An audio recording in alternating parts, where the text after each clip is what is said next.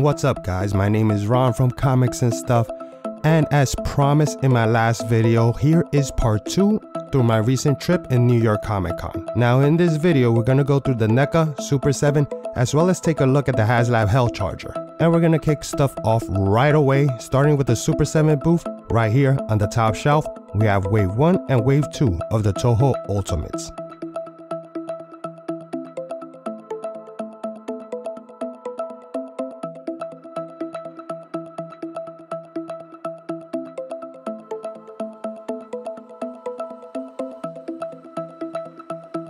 Then we also have the upcoming Wave 3 showing off the Godzilla as well as the Destroyer. The Godzilla isn't painted, but the Destroyer looks awesome. Now underneath them we also have the Slverhawks Ultimate, and again they are painted, but you can see the figures as well as the accessories, and back there's also the throne.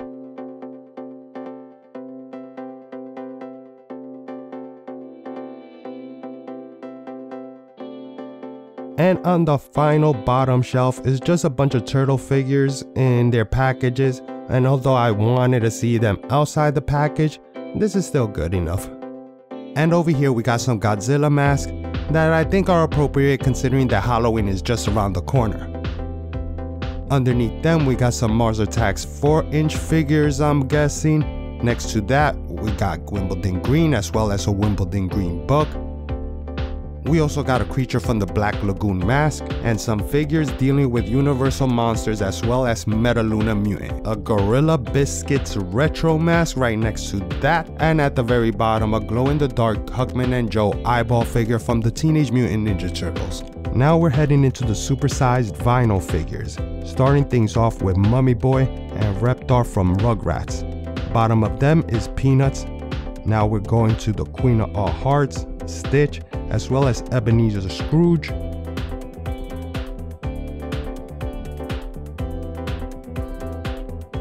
And here we got socks from the Lightyear movie. Personally, I haven't seen the movie, but the cat looks adorable. We also got an alligator that I don't know where it's from, Mickey Mouse and Pinocchio. And now we head into the mechs with a Mecha Godzilla and a Megatron from Transformers.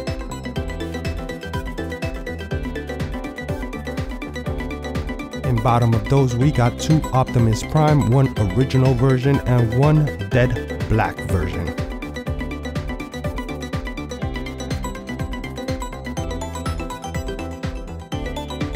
This here is my favorite display because I'm a big Gargoyles fan.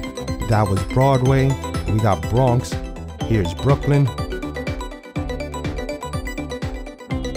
Right here we got Goliath holding the Gomorum Arcanorum. Next to him we got Lexington, and bookending the top shelf right here is the best gargoyle of them all, Hudson. Bottom of the original clan is now the Steel Clan with one of the robots first. Then we have the suited up Xanatos as well as Staylog.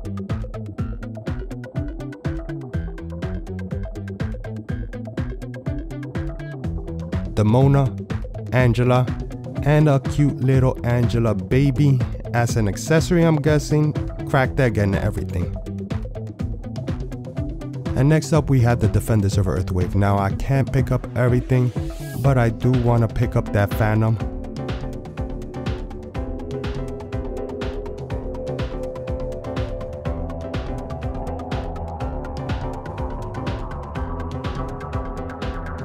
Bottom of all of that we got a couple of board games as well as some Gargoyle packages, which got pretty good art. I'll say that about all the Gargoyle packages, they all got pretty good art.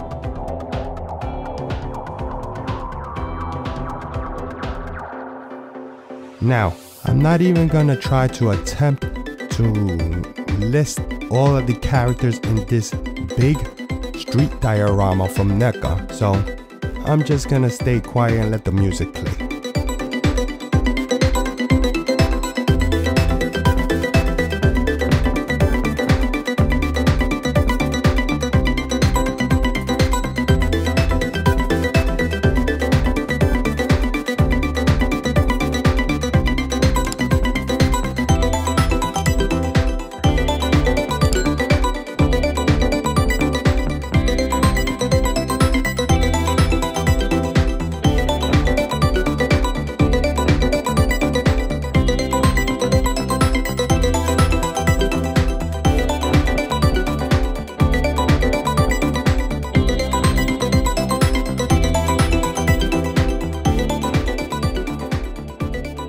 Now moving on from that big diorama, we got the crossover between Universal Monsters and Teenage Mutant Ninja Turtles. And ending this shelf, we got some Teenage Mutant Ninja Turtles Secret of the Ooze figures.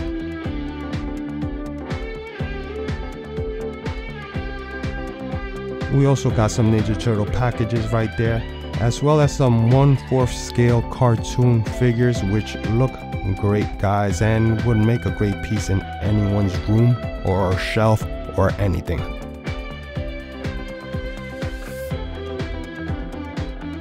Now we got the Frankenstein, Werewolf, and the Mummy figures, as well as their accessory sets and the Invisible Man right here. We also got Dracula and his accessory set.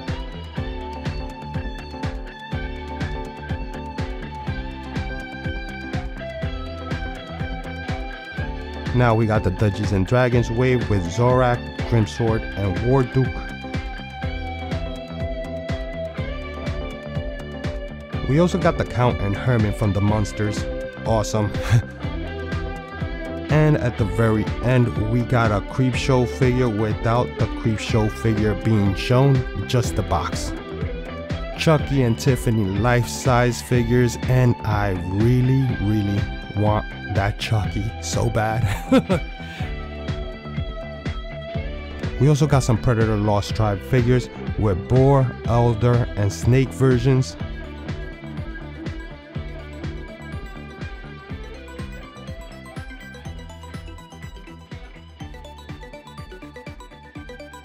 We also got Alf with a cat sandwich and everything, and a couple of ET figures right here. And you gotta love NECA for just even making figures like this.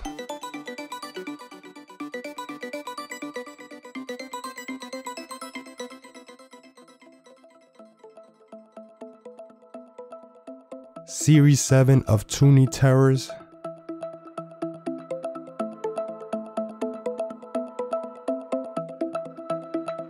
Some Teenage Mutant Ninja Turtles Signature Edition. We got Foot Ninja, Shredder, and Remet. Elton John live in 1975. I mean, the piano by itself is looking cool. Add a Elton John figure with it, now it's outstanding. We got a RoboCop package and 8-inch cloth figures of Angus Young from AC/DC, as well as Bon Scott.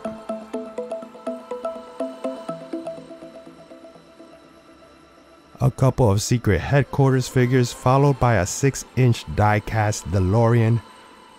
And following that is an Elvira figure, as well as a Elvira's House of Horrors, which I don't know what that is. And now we're heading into our final display, which happens to be the Haslab Hellcharger. And guys, I'll first start you off with the tier figures, and that's tier number 1 figure being Mephisto, and tier number 0 figure being Madeline Pryor, aka the Goblin Queen. Moving on from that, we're gonna go to the Haslab Hellcharger itself in its transformed state. And guys, this is a sight to behold. I really do think this is a beautiful car. They exceeded my expectations, particularly with the LEDs. I mean, the way that they flicker and everything mimicking fire is it's pretty outstanding. They actually made me a little bit of a believer. Now here I wanted you guys to see how the Ghost Rider itself looked inside the vehicle with the LED shining on his head.